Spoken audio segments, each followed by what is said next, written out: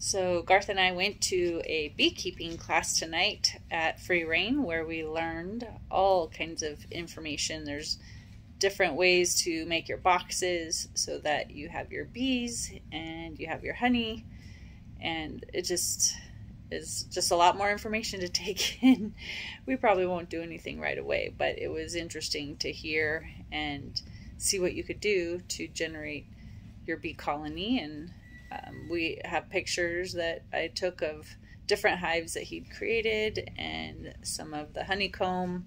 We even got to taste honey. He cut one of them out of his one of the boxes that he had, and he showed us how he gets the honey out of the honeycomb, and it was really good. So anyway, I think it's just been fun going to these classes and learning all these different things. Whether we're going to implement it or not, it's just great to have the knowledge.